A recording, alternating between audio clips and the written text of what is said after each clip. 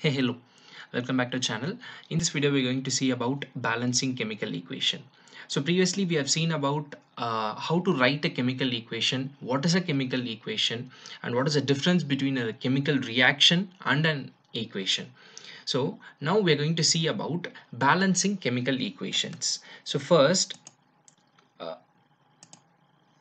according to law of conservation of mass, mass can neither be created nor destroyed in a chemical reaction. So mass is nothing but it refers to the number of atoms or molecules when you're considering a chemical equation. Okay, so the number of atoms or molecules present in it, okay, we will not be able to create that or it cannot be destroyed. Okay, so the total mass of the elements present in the products which we'll be writing in equation of a chemical reaction has to be equal to the total mass of the elements present in the reactants, which we'll be writing in the left hand side. So both the left hand side and the right hand side should be having equal number of atoms or molecules. Okay, so the number of atoms of each element remains the same before and after a chemical reaction. Okay, so both the sides it should be equal.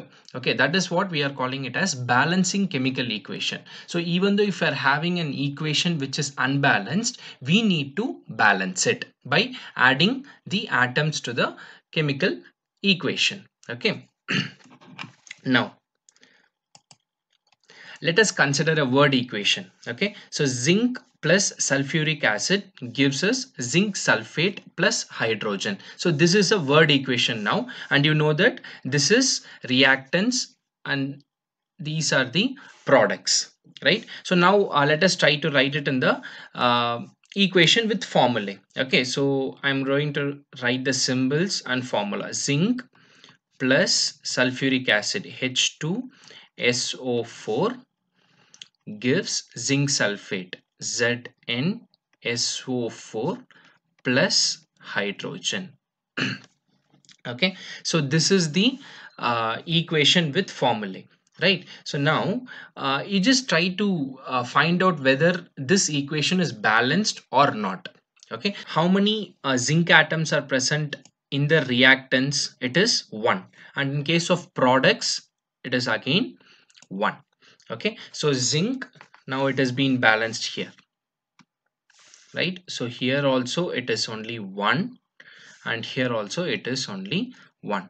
Okay, so zinc is being balanced. Now next let us move on to hydrogen. Okay,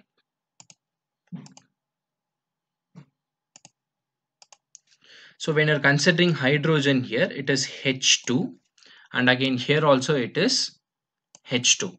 Okay, in case of left hand side it is 2 hydrogen atoms.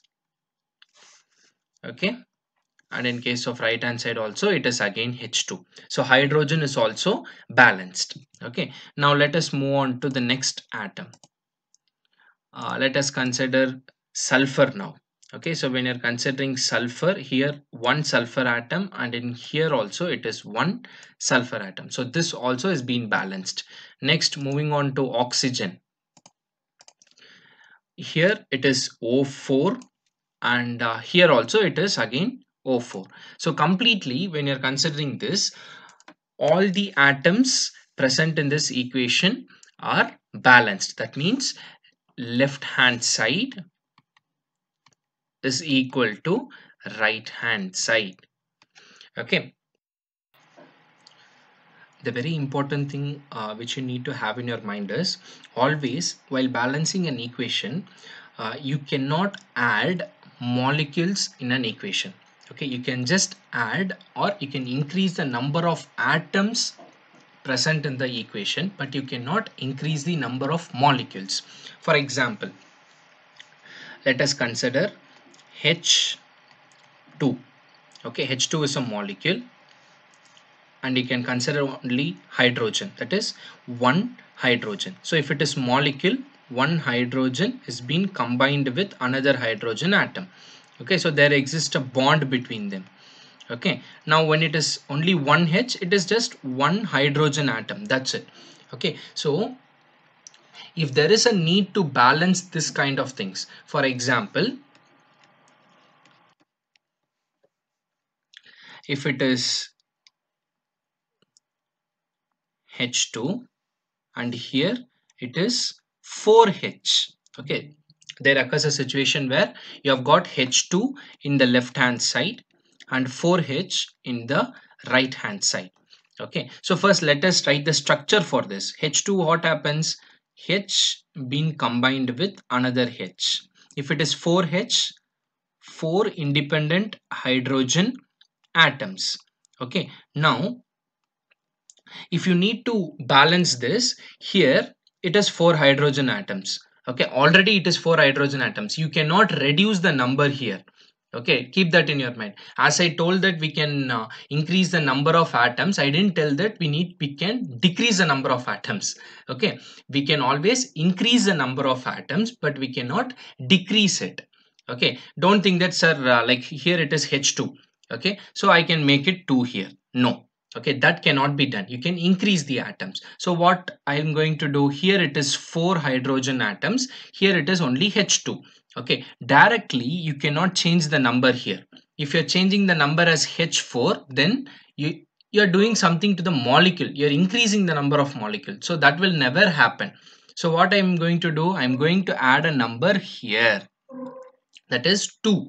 So 2H2. If I write 2 here, what happens?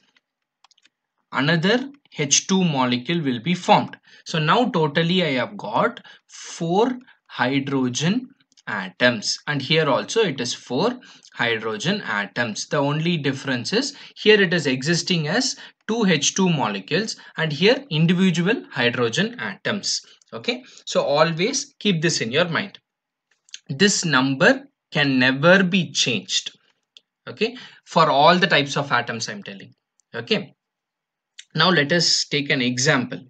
Okay, and we'll try to balance the equation. So iron Fe plus H2O gives Fe3O4 plus H2.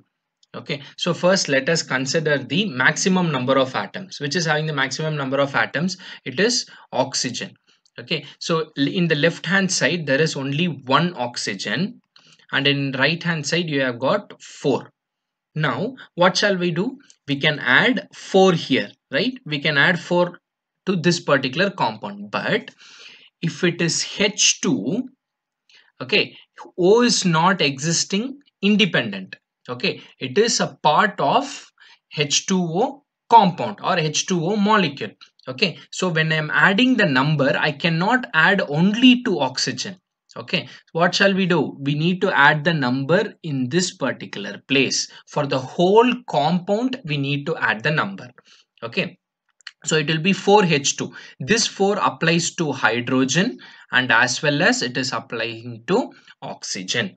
Okay, you cannot add the numbers to the atoms individually present in a compound. Okay, so because H2O is a compound, individually for oxygen alone you cannot increase the number. For the whole compound you need to increase. That also you need to keep in your mind. If it is existing as an element separately, you can increase directly.